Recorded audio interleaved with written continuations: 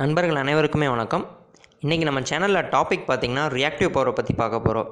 ஆக்சுவலாக எலக்ட்ரிக்கல் படித்த எல்லாருக்குமே ரொம்பவும் இன்ட்ரெஸ்ட் இருக்கிற டாபிக் பார்த்திங்கன்னா இந்த ரியாக்டிவ் பவர் தான். ஏன்னா இந்த ரியாக்டிவ் பவருக்கு உண்டான ஒரு தெளிவான விளக்கம் எங்கேயுமே நம்மளால் பார்க்க முடியாது.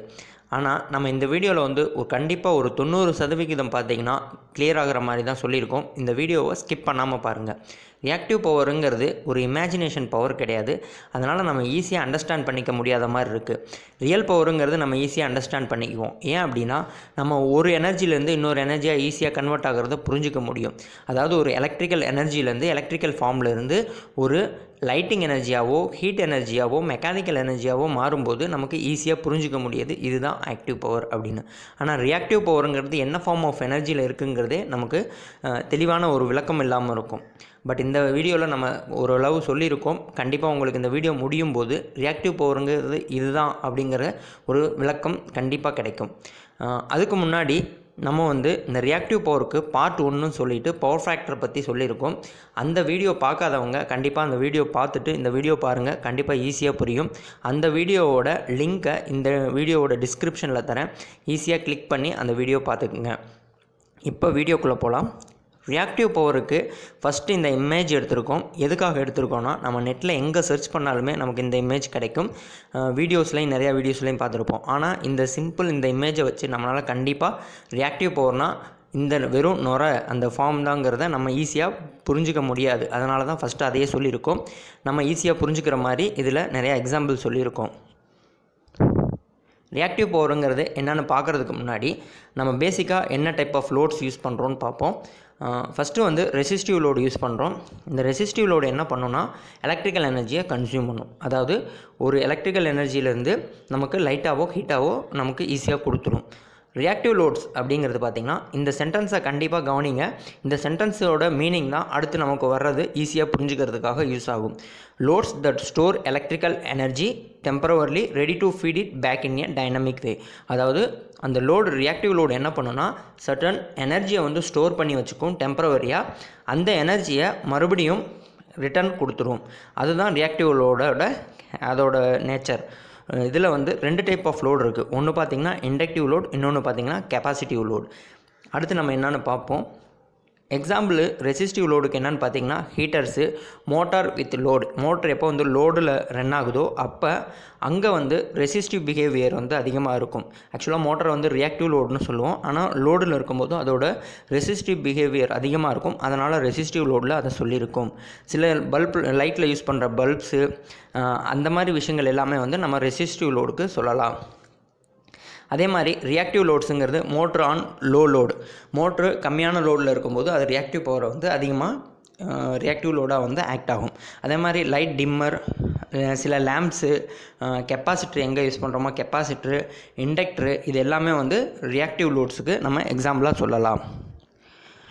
நண்பர்களே, ரியாக்டிவ் பவர் எதனால் வருதுன்னு பார்த்திங்கன்னா ரியாக்டன்ஸ்னால தான் வருது. இந்த ரியாக்டன்ஸ் பார்த்திங்கன்னா 2 டைப்பில் இருக்குது. நம்ம ரியாக்டிவ் பவருக்காக 2 லோடு யூஸ் பண்ணுறோம். ஸோ 2 டைப்பில் இருக்குது. ஒன்று கெப்பாசிட்டிவ், இதில் நெகட்டிவ் தன்மையில் ரியாக்டன்ஸ் இருக்கும். அதே மாதிரி இண்டக்டிவ்க்கு பாசிட்டிவ் தன்மையில் இந்த ரியாக்டன்ஸ் இருக்கும். அடுத்து பார்த்திங்கன்னா ஜஸ்ட் ஒரு எக்ஸாம்பிள் உங்களுக்கு சொல்கிறேன்.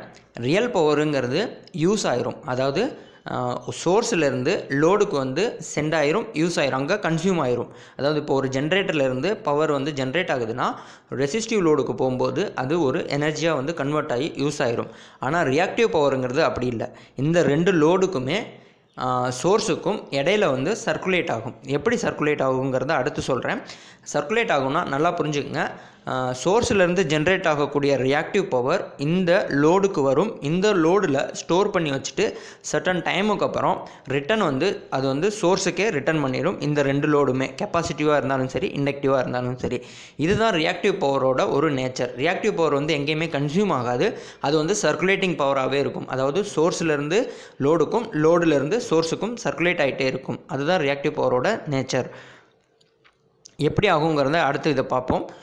நீங்கள் ஒரு 50 ஹெர்ட்ஸ் சைக்கிளில் ஃபஸ்ட்டு சைக்கிள் எடுத்துக்கங்க. ஃபஸ்ட்டு சைக்கிளில் 0லேருந்து பீக் ஆம்ப்ளிடியூட் இருக்குது பார்த்தீங்களா, அதை வந்து ஒரு 25% எடுத்துக்கங்க. அடுத்து பீக் ஆம்ப்ளிடியூட்லேருந்து ஜீரோக்கு வர்றதை ஒரு 25% எடுத்துக்கங்க. அதாவது பாசிட்டிவ் ஹாஃப் சைக்கிளில் 50% எடுத்துங்க, நெகட்டிவ் ஹாஃப் சைக்கிளில் 50% எடுத்துங்க. 25 25 25 25.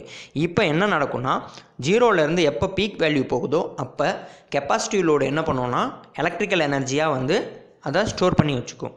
அதே மாதிரி இண்டக்டிவ் லோட்ஸ் என்ன பண்ணுன்னா மேக்னெட்டிக் எனர்ஜியாக வந்து ஸ்டோர் பண்ணி வச்சுக்கும். அடுத்து அந்த பீக் ஆம்ப்ளிடியூட்லேருந்து ஜீரோக்கு எப்போ வருதோ அப்போ கெப்பாசிட்டரு அது தேக்கி வச்சுருக்கிற எனர்ஜியை வந்து ரிட்டன் சோர்ஸுக்கே வந்து கொடுத்துரும். அதாவது எங்கேருந்து அது சார்ஜ் ஆச்சோ அதுக்கே கொடுத்துரும்.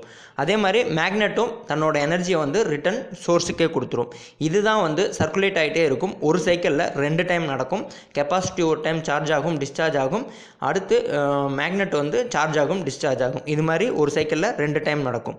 இது சோர்ஸுக்கும் கெப்பாசிட்டிவ் லோடுக்கும் மேக்னெட்டிக் லோடுக்கும் இடையில் நடந்துக்கிட்டே இருக்கும். இதை தான் வந்து நம்ம ரியாக்டிவ் பவர்னு சொல்கிறோம். இப்போ வந்து உங்களுக்கு ஒரு சந்தேகம் வரலாம், ரியாக்டிவ் பவர் நமக்கு ஏன் தேவைப்படுது, எதுக்காக தேவைப்படுதுன்னு. சிம்பிளாக உங்களுக்கு ஈஸியாக புரிகிற மாதிரி ஒரு எக்ஸாம்பிள் சொல்கிறேன். இப்போ வந்து நம்ம ஒரு மோட்ரு யூஸ் பண்ணுறோன்னு வச்சுங்க. ஸ்டேட்டாருக்கு ஒரு சப்ளை தருவோம், 3 ஃபேஸோ சிங்கிள் ஃபேஸோ. அங்கே வந்து ஒரு மேக்னெட்டிக் ஃபீல்டு க்ரியேட் ஆகும். அந்த மேக்னெட்டிக் ஃபீல்டு வந்து ரோட்டாரை கட் பண்ணி ரோட்டாரில் வந்து ஒரு EMF ப்ரொடியூஸ் ஆகி அங்கே ஒரு மேக்னெட்டிக் ஃபீல்டு க்ரியேட் ஆகி ரெண்டும் அப்போஸ் பண்ணி அந்த மோட்டர் ரொட்டேட் ஆக ஆரம்பிக்கும். இந்த 2 மேக்னெட்டிக் ஃபீல்டுமே க்ரியேட் ஆகிறதுக்கு இந்த ரியாக்டிவ் பவர் தான் யூஸ் ஆகுது. இந்த ரியாக்டிவ் பவர் இல்லாமல் நம்மளால் அங்கே வந்து மேக்னெட்டிக் ஃபீல்டை க்ரியேட் பண்ண முடியாது. ஸோ வந்து அந்த மேக்னெட்டிக் ஃபீல்டு க்ரியேட் ஆகிறதுக்கு யூஸ் ஆகிறதுன்னு தான் இந்த ரியாக்டிவ் பவர். அதனால தான் நம்ம மோட்டராக இருந்தாலும் சரி, டிரான்ஸ்ஃபார்மராக இருந்தாலும் சரி, ஜென்ரேட்டராக இருந்தாலும் சரி, மேக்னெட்டிக் ஃபீல்டு இல்லாமல் வேறு எந்த ஒர்க்குமே பண்ண முடியாது. அந்த மேக்னெட்டிக் ஃபீல்டை க்ரியேட் பண்ணுறது தான் இந்த ரியாக்டிவ் பவரோட ஒர்க். அதனால தான் ரியாக்டிவ் பவர் இல்லாமல் நம்மளால் ஒரு ஆக்டிவ் பவரை சென்ட் பண்ண முடியாதுன்னு சொல்கிறாங்க, யூஸ் பண்ண முடியாதுன்னு சொல்கிறாங்க. இப்போ உங்களுக்கு ஈஸியாக புரிஞ்சிருக்கும்னு நினைக்கிறேன். அடுத்து ஒரு சின்ன எக்ஸாம்பிள் சொல்கிறேன், உங்களுக்கு ரொம்ப ஈஸியாக புரியும். இப்போ ஒரு இடத்துலேருந்து இன்னொரு இடத்துக்கு நம்ம ஒரு ஏரோப்ளேனில் போகிறோன்னு வச்சுங்க, போகணும். அதில் வந்து ஒரு ஃபியூவலை எரித்து தான் அந்த ஏரோப்ளேன் ஒரு இடத்துலேருந்து இன்னொரு இடத்துக்கு போகுது. ஓகேங்களா? ஃபைனலாக பார்த்தீங்கன்னா அந்த ஏரோப்ளேனோட வெயிட் ப்ளஸ் அங்கே அதில் போகிற பேசஞ்சரோட வெயிட் ரெண்டுமே சேர்த்து தான் அந்த ஃபியூவல் எரித்து தான் அந்த ஃப்ளைட் அங்கே கொண்டு போய் நமக்கு விடுது. ஃபைனலாக நமக்கு அவுட்புட் என்ன, நம்ம ஒரு இடத்துலேருந்து இன்னொரு இடத்துக்கு போகணும். ஆனால் நம்ம அந்த ஃப்ளைட்டோட வெயிட்டை அவாய்ட் பண்ண முடியாமல் ஃப்ளைட்டையும் சேர்த்து தான் நம்ம ஒரு இடத்துலேருந்து இன்னொரு இடத்துக்கு போக வேண்டியதாக இருக்குது. இதே கான்செப்ட் தான் நம்ம பேசஞ்சரை வந்து ரியல் பவர்னு வச்சுங்க, அந்த ஃப்ளைட்டோட வெயிட்டை வந்து ரியாக்டிவ் பவர்னு வச்சுங்க. ஸோ வந்து ரியாக்டிவ் பவர் இல்லாமல் ரியல் பவரை வந்து நம்மளால் யூஸ் பண்ண முடியாது. அதை தான் நமக்கு வந்து எப்போவுமே எங்கேயுமே சொல்லியிருப்பாங்க. எக்ஸாம்பிள் பாருங்கள், நம்ம ஒரு மோட்டரை வந்து ஒரு ஜென்ரேட்டரோட கனெக்ட் பண்ணுறோம் அப்படின்னா அது ரியாக்டிவ் பவர் வந்து டைரெக்டாக அந்த ஜென்ரேட்டர்லேருந்து எடுத்துக்க பார்க்கும், அதாவது அந்த மேக்னடைசிங் ஆகிறதுக்காக. ஆனால் அதுக்கு அங்கேருந்து எடுக்க விடாமல் நம்ம வந்து ஒரு கெப்பாசிட்டர் பேங்கை பேரலாக ஆட் பண்ணும்போது அது சோர்ஸிலேருந்து எடுக்காமல் கெப்பாசிட்டர்லேருந்து வர ஒரு ரியாக்டிவ் பவரையே வந்து எடுத்துக்குது. ஸோ வந்து பேலன்சிங் பண்ணிக்குது. இது எப்படி பேலன்சிங் பண்ணுதுன்னா, கெப்பாசிட்டர் வந்து எப்போவுமே லீடிங்கில் இருக்குது, இண்டக்டிவ் லோட்ஸ் எல்லாமே வந்து லேகிங்கில் இருக்குது. ஸோ வந்து இது காம்பன்சேட் ஆகிக்குது ரெண்டுக்குமே வந்து. இது எப்போ லேக் ஆகுதோ அது லீட் பண்ணி கொடுக்குது. ஸோ வந்து லேகிங் லீடிங் பிரச்சனை இல்லாமல் கெப்பாசிட்டர் வந்து அதை பேலன்சிங் பண்ணிக்குது. ஏன் வந்து நம்ம ரியாக்டிவ் பவரை வந்து மெயின்டைன் பண்ணணும் அப்படின்னா, வோல்டேஜ் லெவலை மெயின்டைன் பண்ணுறதுக்காக.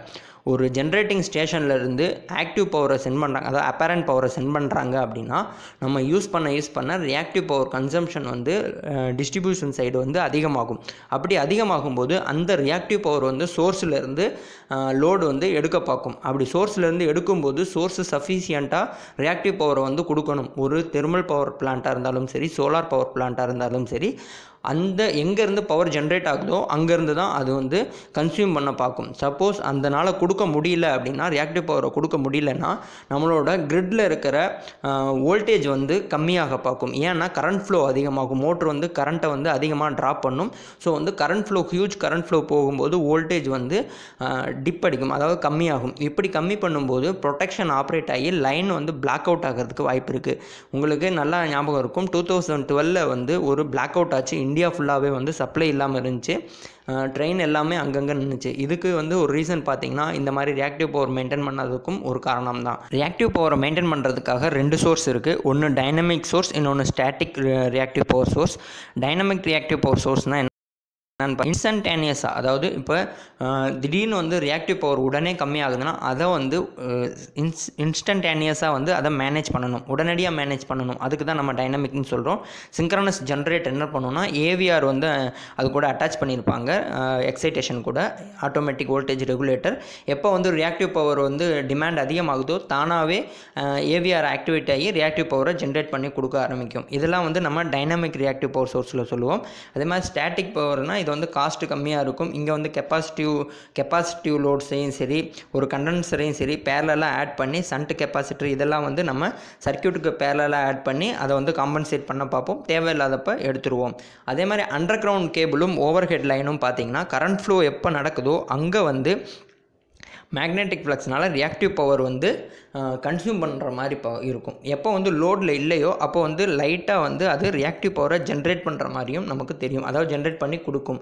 Small amount of reactive power வந்து ஒரு அண்டர் கிரவுண்ட் கேபிளோ இல்லை டிரான்ஸ்மிஷன் லைனோ கொடுக்க பார்க்கும். எதனால் நமக்கு ரியாக்டிவ் பவர் மெயின்டைன் பண்ணணும்? முன்னாடியே நம்ம தெளிவாக சொன்ன மாதிரி தான், சிஸ்டம் வோல்டேஜை மெயின்டைன் பண்ணுறதுக்காகவும் ஓவர் கரண்ட் ஃப்ளோவை வந்து கம்மி பண்ணுறதுக்காகவும். கரண்ட் ஃப்ளோ கம்மியாச்சுனாலே I² லாஸஸ் கம்மியாகும், சிஸ்டம் வந்து ஹெல்த்தியாக இருக்கும். கரண்ட் ஃப்ளோ ஹையாக இல்லைன்னா ஹீட் லாஸஸ் கம்மியாக இருக்கும், அங்கே வந்து பிரேக் டவுன்ஸும் கம்மியாக இருக்கும். ஸோ வந்து நமக்கு ரியாக்டிவ் பவர் கண்டிப்பாக மெயின்டைன் பண்ணியே ஆகணும். ஃப்ரெண்ட்ஸ், ரியாக்டிவ் பவரை பற்றி கண்டிப்பாக தெளிவாக நான் உங்களுக்கு சொல்லியிருக்கேன்னு நினைக்கிறேன். உங்களுக்கு டவுட்ஸ் இருந்தால் கண்டிப்பாக கமெண்ட் செக்ஷனில் சொல்லுங்கள். எனக்குமே இன்ட்ரெஸ்டாக இருக்குது இன்னமும் ரியாக்டிவ் பவரை பற்றி தெரிஞ்சுக்க. நீங்கள் கேட்குற கொஸ்டினில் கண்டிப்பாக அது எனக்கு வந்து ஒரு வழியை தேடி கொடுக்கும்னு நினைக்கிறேன். இந்த வீடியோ பிடிச்சிருந்தால் லைக் பண்ணுங்கள், ஃப்ரெண்ட்ஸுக்கு ஷேர் பண்ணுங்கள். நன்றி, வணக்கம்.